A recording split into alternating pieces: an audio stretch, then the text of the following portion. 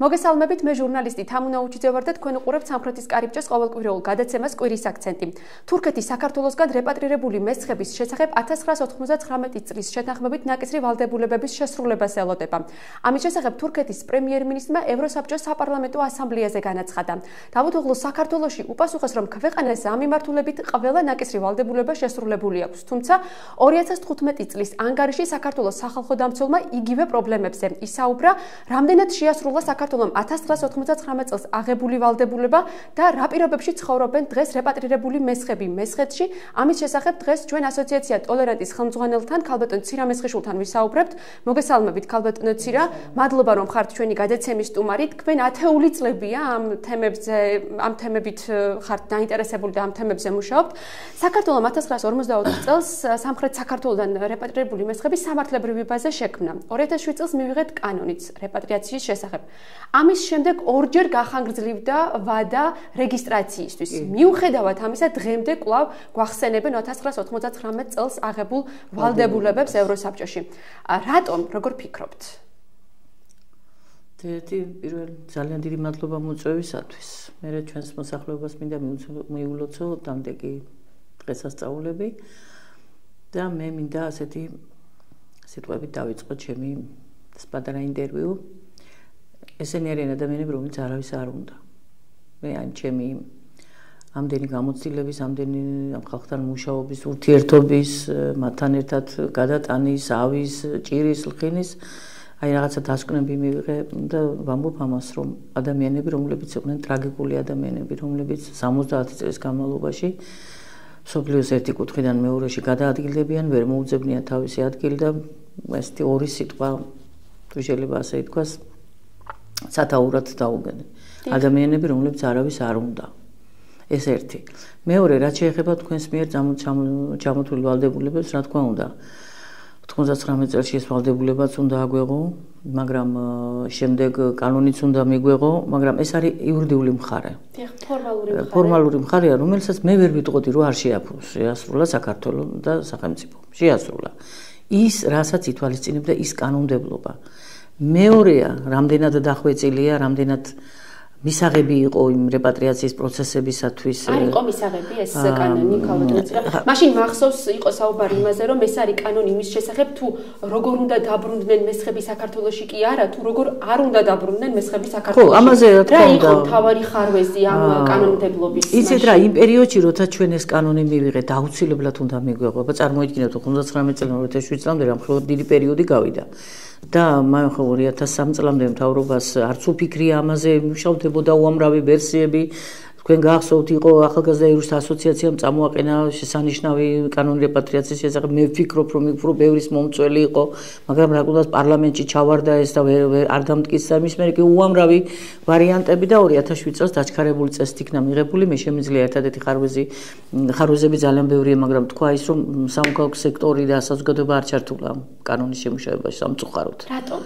არ ვიცი მე რა მოხდა, რატომ არ ჩაერთო, ან დროის უკონლობის გამო, ან ძალიან გაიწელებოდა, ან ჩვენ მივიღებდით ისეთ კანონს, ეთყობა როგორც ჩანს საქართველოსთვის იმ პერიოდში არ იქნებოდა მისაღები. ანუ მე რა კანონზე გვაქვს ლაპარაკი? ის კანონი აბსოლუტურად უფლებას აძლევს რეპატრიაციას იმ მოსახლეობას, რომელიც საზღვრების მიზღვა არის. მაგრამ, როდესაც შენ ღებულობ რეპატრიაციის კანონს და ამის რა თქმა უნდა აპრობირებული მეთოდი არის მთელ მსოფლიოში. და იქ უნდა მოაყოლო სოციალური რეაბილიტაციაც ხომ ამ ადამიანების, რომლისთვის მზად ჩვენი ქვეყანა არ იყო. მე ვფიქრობ, რომ მიზეზი ალბათ ეს იყო. თავარი ხარვეზი იყო ეს სოციალური მომენტი, ხო? მომენტი, რა თქმა უნდა, ახლა ადამიანს ეუბნები, რომ შენ დაბრუნდი შენს ქვეყანაში, მაგრამ არ რომ დაკარგა ის თავისი ადგილი საცხოვრებელი, რა თქმა უნდა, იგივე ადგილზე საცხოვრებელს რეალობა რომ არავინ არ მისცემს, მაგრამ გარკვეული კომპენსაცია მან უნდა მიიღოს. თქვენ მაშინ ის რაც უნდა გაეკეთებინა საქართველოს იყო ის, რომ სოციალური პასუხისმგებლობაც უნდა აიღო. არა მარტო ეს. მაშინ რა უნდა ექნა ქვეყანას, ანუ მაშინ ვერაფერს ამიტომ თქვი. არა, მე ვფიქრობ, რომ 2007 წლის კანონი სხვანაირად ვერ მიიღებოდა დამიჯერეთ. იმ პერიოდში ჩვენი ქვეყანა არ იყო მზად ამისთვის. ეგ ერთი და მეორე საზოგადოება არ იყო მზად. აი ყოველთვის ჩვენი ექსპერტები, როდესაც საუბრობენ, ყოველთვის გამორჩებათ ხოლმე ეს ფაქტორი. არავისგან მე არ გამიგია, რომ ქართული საზოგადოება ამისთვის მზად არ არის. რატომ დავიწყე ჩემი ინტერვიუ იქიდან, რომ ეს ადამიანები არავის არ უნდა. თუმცა ქართულმა საზოგადოებამ მესხები მიიღო ყოველ შემთხვევაში დღეს ადგილზე თანაცხოვრებაში ისინი პრობლემებს არ აწევებიან. რა თქმა უნდა, არ აწევებიან პრობლემებს, ახლა ამ ადამიანებს უფრო მეტად უფლება დაირღვა მათი სახელმწიფოს მხრიდან, ვიდრე მეზობლების მხრიდან. ეს რეალობაა, მაგრამ მე გეუბნებით რეპატრიაციის კანონზე, რომელიც ყველას აძლევდა დაბრუნების უფლებას. თქვენ ხომ ვერ წარმოიდგენდით, რომ 5,000 განაცხადზე მეტი არჩი 2007 წელს ეს არავინ არ იცოდა, ხო რა მოხდებოდა. საქართველოს რამდენჯერმე აღმოჩნდა ამ საშიშროების წინაშე, იცით ძალიან საშიშროება. მე გეტყვით რა საშიშროება ბჭყალებში რა თქმა უნდა. 99 წელში, როდესაც ფერგანის ტრაგედია მოხდა, ძალიან დიდი ნაკადი, თქვენ იცით, იქიდან უზბეკეთიდან წამოსული მუსლიმი მესხების თუ მუსლიმი დეპორტირებული მოსახლეობის, იმიტომ რა თქმა უნდა, იქ ყველა მესხები არ იყვნენ, მოაწყდა საქართველოს საზღვრებს. ჩვენ ძალიან ხშირად ვადანაშაულებთ ხოლმე ჰუმანიტარული თვალსაზრისით, თუნდაც ჰუმანური უფლებების დარღვევების და ასე შემდეგ უამრავი რაღაც დეფინიციებით, რომ აი ზუსტად გამსახურდია არ შემოუშვა ეს ადამიანები, თუმცა ბატონი ზვიადი და მერაბ კოსტავას პირველი მხარდამჭერები იყვნენ იმ ცნობიერება დაკარგული ქართველების, მაგრამ იმ პერიოდში მე ვფიქრობ, რომ საქართველოში თვითონ იყო უმართავი სიტუაცია, იქ თქვენ იქ დაძაბულობა იყო აფხაზეთის სამაჩაბლოს საზღვრებზე და ამხელა გარკვეულწილად კანონის სიხისტეც მიმართულებით ფიქრობთ. ეს ერთი, არა, იმ პერიოდში არ იყო კანონი ხისტი, არ იყო შემდეგ მივიღეთ კი. ეს იყო პირველი საშიშროება, როდესაც ეს ნაწილი მოსახლეობისა წავიდა აზერბაიჯანში დასახლდა. დღეს ჩვენ მეზობელ ქვეყანაში არის საკმაოდ სერიოზული რაოდენობა მუსლიმი მესხების, რომლებიც ჩამოვიდნენ 99 წელში. შემდეგ უკვე რა თქმა უნდა, თქვენ იცით ახლა პოლიტიკური სიტუაციები საქართველოს როგორ განვითარდა, იყო ეს დელეგაციები უამრავი შემოდიოდნენ. შემოვიდა მე 90-იან წლებში გახსოვს 7 თუ 8 ოჯახი საქართველოში და მაშინაც უმართავ პერიოდში ადგილობრივი მოსახლეობის მხრიდან, ზეწოლების მხრიდან იცით თქვენ ეს ოჯახები ისევ განდევნილი იქნა. ანუ ჩვენ რამდენიმე ეტაპი გავიარეთ მათთან ერთად. ძიების, დღეს უსხვა აბსოლუტურად განსხვავებული სიტუაცია. სერიოზული ზეწოლები იყო 2003 წლიდან 2011 წლის ჩათვლით ამ მოსახლეობაზე, რომლებიც შემოვიდნენ, როგორც ჩვენ ვეძახით, თვით რეპატრირებულები. ზეწოლები ახლა კი არავის უცემია და კი არავის გაუგდია აქედან, მაგრამ როდესაც ადამიანს უკრძალა რომ სახლი იყიდოს, როდესაც ადამიანს სამოქალაქეობას არ აძლევს, როდესაც ბავშვს არ აქვს უფლება განათლება მიიღოს. ალბათ ესეც იქიდან იყო გამოწვეული იყო სიხისტე მეტისმეტი სიფრთხილით და ალბათ რაღაც პრევენციის, რაღაც უსაფრთხოების პრევენციის მიზნით იყო. გასაგებია სახელმწიფოს მხრიდან რეპატრიაციის კანონის მიღების შემდეგ, აი როდესაც 2007 წლის კანონი მივიღეთ, მოსახლეობამ ჩათვალა, რომ ეს კანონი იყო მათთვის, კარები გაიღებოდა საქართველოში და ეს დიდი რაოდენობა შემოვიდა. ანუ საქართველოსთვის ყოველთვის იყო, იცით რა არის, ერთია სამართლიანობის აღდგენა, მაგრამ მეორეა რამდენად მზად არის სახელმწიფო ამის მისაღებად. ჩვენ ვერ მივიღებდით 50-60,000 კაცს. რამდენად არის საქართველოს მზად რეპატრირებული მესხების მისაღებად და დღეს რა პირობებში ხდებათ მათ ცხოვრება? ამის შესახებ მუსლიმმა მესხებმა სამხრეთის კარიბჭესთან ისაუბრეს. მოდით ვნახოთ ნინო ნარიმანიშვილის მომზადებული სიუჟეტი. ხალხმა მიგვიღო, მაგრამ სახელმწიფომ არა. გვიყვებიან ახალციხეში საბარგო სადგურზე მცხოვრები დეპორტირებული მესხები, რომლებიც სამშობლოში 2007-10 წლებში დაბრუნდნენ. მათი უმეტესობა დღესაც საქართველოს მოქალაქეობის გარეშე ცხოვრობს, რაც მთელ რიგ პრობლემებს უქმნით. სტატუსის არქონის გამო ვერც სახელმწიფო პროგრამებით სარგებლობენ და ვერც სამსახურს შეუვლობენ. უმეტესობა სამუშაოდ და სწავლის გასაგრძელებლად თურქეთში მიდის. თავარი მოქალაქეობის არქონაა. ბავშვები სწავლობენ და ატესტატს ვერ იღებენ სკოლიდან. თუ მოქალაქეობა არ გაქვს, ესეც არ გაქვს. მოქალაქეობა რომ არ მაქვს საქართველოში ვერ მუშაობ. როდესაც სამუშაოზე მიდიხარ, გეკითხებიან მოქალაქეობა თუ გაქვს. ეუბნები რომ არ გაქვს და არ გასაქმებენ. ეს პრობლემაა. მაგალითად დღეს უფროსი შვილი სამუშაოდ თურქეთში გავუშვი. ენისა და კანონმდებლობის არცოდნის გამო დეპორტირებული მესხები ხშირად სამართლებრივ პრობლემებს აწყდებიან. მაგალითად, სულეიმანოვებსა და ფაზლიევებს მშენებლობის უნებართვო და წამოწყების გამო დაჯარიმება ემუქრებათ. თაზაგულ ფაზლიევა ფიქრობს, რომ სახელმწიფო მათ პრობლემებს შეგნებულად უქმნის. Если не хотят нас, თუ არ ვუნდივართ რომ აქ ვიცხოვროთ კომპენსაცია მოგცენ. იყიდონ ჩვენი სახლები $100,000 და ყველა წავალთ. მოგცენ კომპენსაცია იმისთვის რომ ჩამოვედით. 10 წელია ვიტანჯებით, ყველა ჯერზე სახელმწიფო რაღაცას იგონებს. ხალხთან არ გვაქვს პრობლემა, მხოლოდ სახელმწიფოსთან. სამცხე-ჯავახეთში მცხოვრები 50 დეპორტირებული მესხი ოჯახიდან რეპატრიანტის სტატუსიან საქართველოს მოქალაქეობა მხოლოდ რამდენიმეს აქვს. როცა მოქალაქეობა გაქვს, თითქოს საქართველო უკვე შენი სახლია, ვისაც არ აქვს აქ სტუმრად გრძნობს თავს. გვეუბნება თურსუნ თემიევი, ერთ-ერთი მათ შორის, ვინც მოქალაქეობა უკვე მიიღო. პირადად მე არაფერი პრობლემა არ მაქვს და ყველა კარგადაა განწყობილი ჩემს მიმართ. როდესაც მოქალაქეობა მივიღე, ყველაფერი მოგვარდა. ადგილობრივ ხალხთანაც კეთილმეზობლურად ვცხოვრობთ, როგორც ერთი ოჯახი. საქართველოს მოქალაქეობის მინიჭების აუცილებლობაზე სახალხო დამცველის ბოლო ანგარიშშიცაა საუბარი. ანგარიშის თანახმად სახელმწიფო ვალდებულია დააჩქაროს რეპატრიაცია, რითაც ევროსაბჭოს წინაშე აღებული ვალდებულებაც შესრულდება და ისტორიული სამართლიანობაც აღდგება.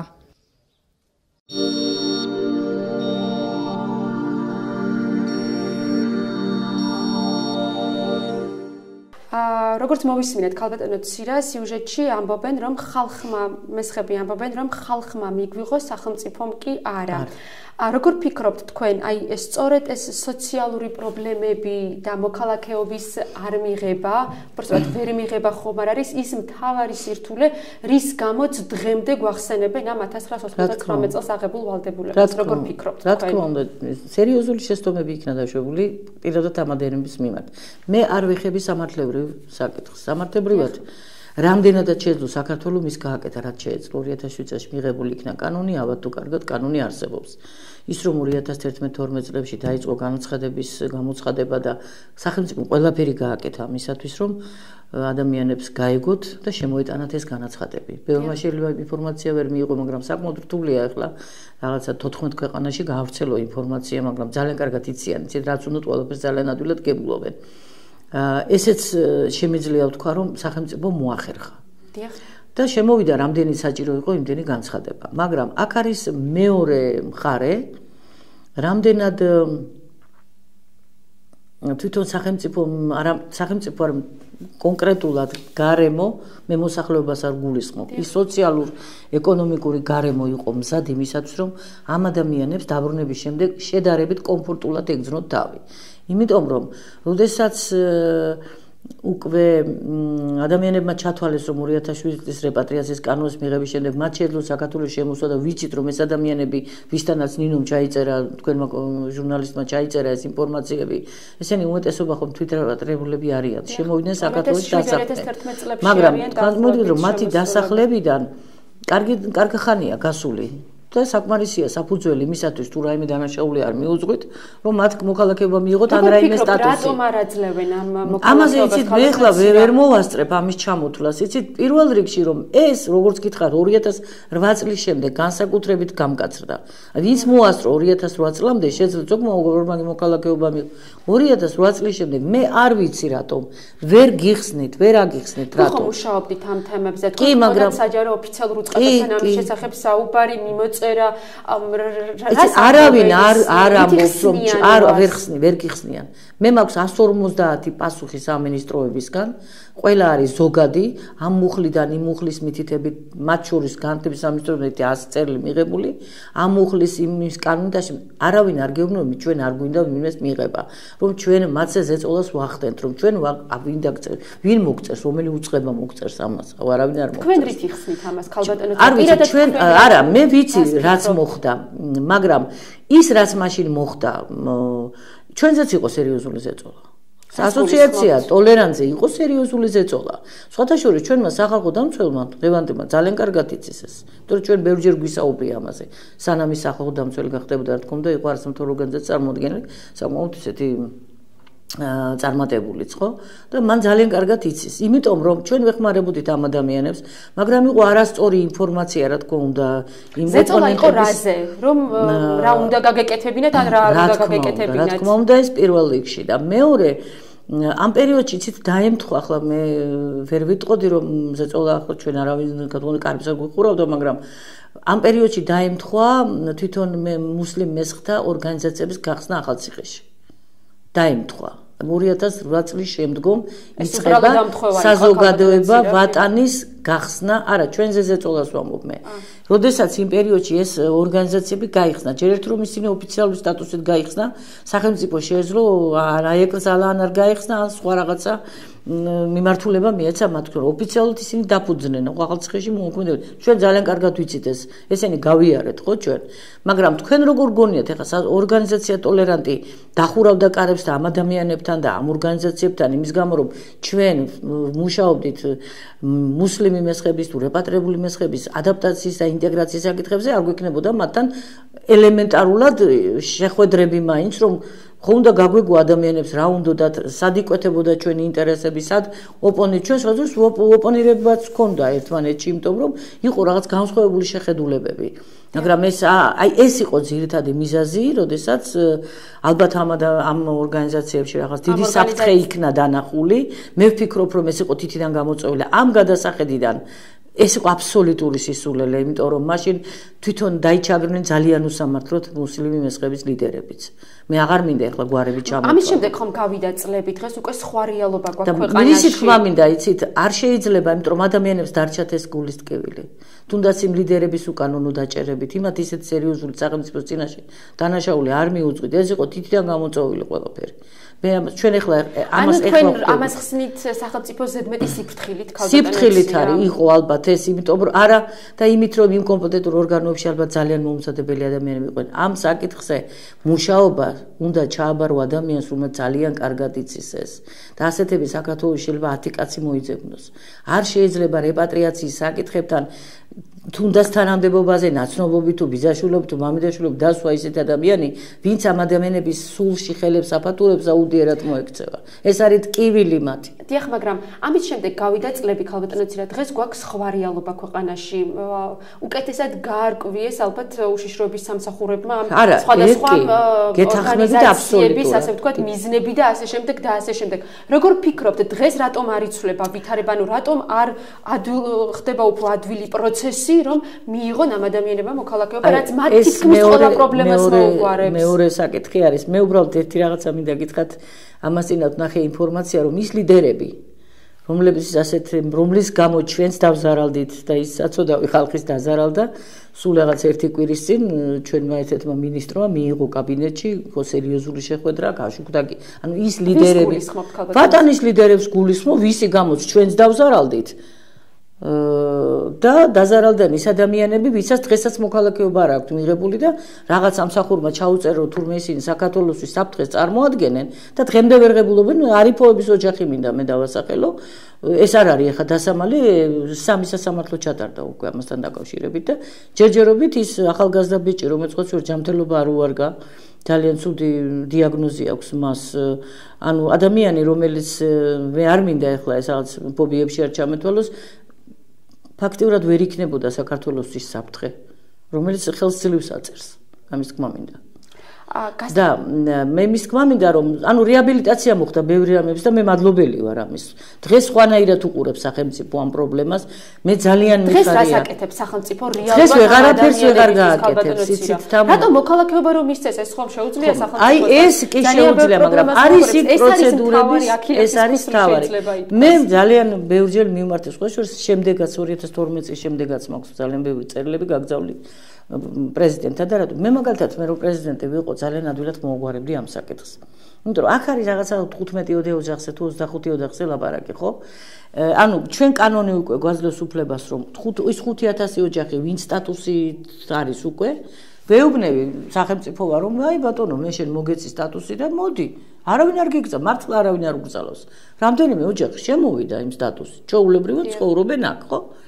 ეს მეორე მხარე მოწესრიგებული აქვს სახელმწიფოს და მადლობა უფალს რომ არ იყო დიდი მასშტაბით თუ რაც იყო ეს მოგვარდა. ანუ ის საგარეო საქმეთა მინისტრები ვერ შეედავებიან სახელმწიფოს, რომ ფაქტიურად საქართველოს ის ვალდებულებები ავად თუ კარგად შეასრულა. მიანიჭა სტატუსი, მაგრამ ვერ შემოიყვანს ახლა ძალით. გაგიგია ძალით რეპატრიაცია. თვითონ უნდა გადაწყვიტონ იმ ოჯახებმა უნდა შემოვიდნენ თუ არ უნდა შემოვიდნენ. ამ გადაწყვეტის პროცესში ალბათ მნიშვნელოვან როლს ასრულებს სწორედ აქ მცხოვრები რეპატრირებული მესხების სოციალური მდგომარეობა. აი მაგაზეა ლაპარაკი, რომ როდესაც ისინი ხედავენ, რომ ამათ ესე უჭირთ, დღემდე ვერ მიიღეს მოქალაქეობა, აბასთუმნის სკოლაში სულ ახლახანს მივიღეთ ინფორმაცია, რომ 5 თუ 6 ბავშვს გაუვიდა უკვე დროებითი პირადი ნომერი აქვს მინიჭებული. ახლა ხელახლა უნდა გაკეთდეს, იმიტომ რომ მათი მშობლები არ არიან მოქალაქეები.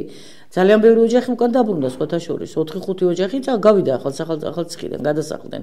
ჯერჯერობით ბინები არ გაუყიდიათ, მაგრამ ისინი მათ დატოვეს. ზოგი თურქეთს წავიდა, ზოგი აზერბაიჯანში დაბრუნდა. ანუ სწორედ აი აქ არის ამ რაც კარგად თქვით აქილევსის კურსლობ ეს ადამიანები რომ ვერ ღებულობენ მოქალაქეობას აქვს გარკვეული დღემდე აქვს ეს პრობლემა იმიტომ რომ საზღვარს ვერ კვეთავენ რომ გადავიდნენ და გადმოვიდნენ მოქალაქეობას ვერ ღებულობენ გასაგებია საქართველოს ანუ სახელმწიფო დღეს მათ დასახმარებლად რაიმე კონკრეტულ პროგრამას ახორციელებს ვერ განახორციელებს კანონი ამას არის იმიტომ რომ მოქალაქეები არიან არ არიან მოქალაქეები ერთადერთი შეიძლება რაღაც გარკვეულად შეეხოს დახმარება არასოციალურზე ლაპარაკი შეღავათები ვისაც სტატუსი აქვს მიღებული მაგრამ სამწუხაროდ თქვენს კარგად იცით სტატუს მიღებულები არ არიან ეს არიან თვითრეპატრირებული რომლებიც არ დაელოდნენ იმ სტატუსის მიღებას და არიან რა ვქნათ ახლა 7 და 8 წელი და 10 წელი ცხოვრობს ხო არ გავყრით ამ ხალხს აქ ცხოვრობს ბავშვები სკოლაში სწავლობენ მთელი თავიანთი ეს გარემო უკვე აქ არის შეეჩვენა ადაპტაცია განიცადეს არ აქვს მოქალაქეობა წლების განმავლობაში საქართველოს სახალხო დამცველი ანგარიშში საუბრობს იმაზე რომ სახელმწიფოს უნდა აეღო და უნდა აიღოს სახელმწიფომ გარკვეული სოციალური პასუხისმგებლობაც თქვენ ამ მიმართულებით რას ფიქრობთ მოკლედ ამ სოციალური პასუხისმგებლობის აღებაში კონკრეტულად რას ხედავთ აი რა შეგიძლიათ თქვათ რომ აი კარგი იქნება რომ ასე გაკეთდეს რა იცით ერთადერთი მე მაგალითად სახელმწიფო მართლა ვერ შეწყვდება იცით თუ სახელმწიფო აიღებს სოციალურ ვალდებულებას მთელ რეპატრიაციის პროცესთან დაკავშირებით, მაშინ რას ნიშნავს? ნაწილობრივ ხო ვერ აიღებს. მაშინ ბინებიც უნდა შეუსყიდოს, მაშინ მიწებიც უნდა მიცეს, ხო? მოდით ესე ავიღოთ. როგორ აკეთებს? თქვენ რა შესთავაზებით სახელმწიფო მე მაგალითად პირველ რიგში ძალიან სიღრმისეულად იცნობ თითქმის ყველა ოჯახის პრობლემას. მე გულიმწყდება მაგალითად რომ ის სტრატეგია როდესაც შემუშავდა, ჩვენ არასამთავრობო სექტორმა მაინც და მაინც ჩვენ არავინ არ ვკითხა ჯერ ერთი ტოლერანტს არ მიურია ამაში მონაწილეობა, ნუ რამდენიმე ორგანიზაციები შეიძლება მიიღო, მაგრამ ჩვენ გვაქვს ამის დიდი გამოცდილება, შეგვიძლია სერიოზული რეკომენდაციები მიგვეცა. ერთადერთი სამედიცინო დაზღვევის კუთხით მაინც, რომ ადამიანები, რომლებიც სანამ მიიღებენ მოქალაქეობას და აქვთ პირობადებული სტატუსით რო შემოდის ადამიანი, ხო? მან 2 წელს განმავლობაში ხო უნდა მიიღოს მოქალაქეობა, რომ გამოვიდეს იმ ქვეყნის მოქალაქეებსაც აბრკოლებს.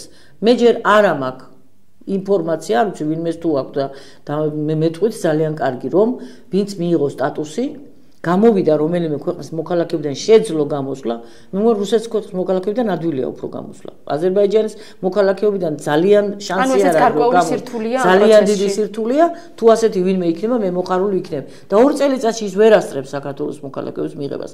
2 წელიწადში ავად რომ გახდეს, ნევსი რომ დაჭირდეს, ანალიზი დაჭირდეს, ვერაფერს ვერ გააკეთებს. თავის საკუთარი თანხებით უნდა იმკურნალოს. აი სამწუხაროდ ეს არის. ვერც იმუშავებს.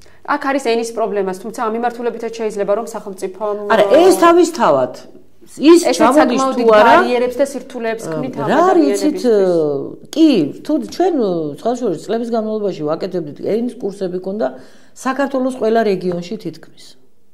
რეალური შედეგი მიიღეთ? რეალური შედეგი მივიღეთ, მაგრამ რა დონეზე? აი რა მიზანი რა იყო თქვენი და რა დონეზე? იცით რა არის? მე გეტყვით ერთ რამეს, რომელიც არასოდეს არ მithქვამს. ძალიან კარგი შედეგებს ვაღწევთ. მაგრამ როდესაც ჩვენ შუბლით შევეძახეთ სახელმწიფოს მხრიდან აი ასეთ ხის პოლიტიკას, მაშინდელ პოლიტიკაზე ვამბობ მე, რომ ადამიანებმა დადიოდნენ, მთელი ოჯახები მოდიოდნენ. იცით, ვერ წარმოიდგენით რა სიტუაცია იყო ჩვენთან. დიდი პატარა მოხუცი ქალი ბავშვი ყველა მოდიოდა სასწავლებლად. მე დავითანხმებდი იმ პერიოდის პედაგოგებს, ვინც ჩვენთან მუშაობდა, მოწმები არიან ისინი, ვინც ასწავლდნენ, ქალბატონი ნინო ზუმბაძე იყო, მაგა გაჭაჭიშვილი და ყველა ვინც ასწავლდნენ.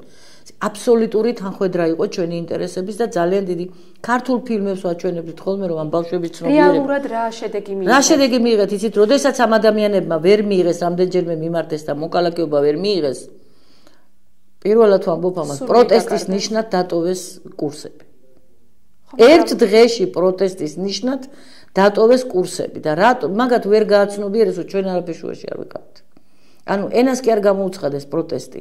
თავისებური პროტესტი და აუკრძალეს ერთმანეთს, ამაში გამოხატეს და ყველა ერთად დაანება თავი ქართული ენის შესწავლას. მე ვამბობ უფროსებზე, თორემ ბავშვები ასე უნდა სკოლაში აგზელებდნენ, სკოლაში დადიან, არ უფროსებზე არის ლაპარაკი. ეს იყო ჩვენთვის შოკი.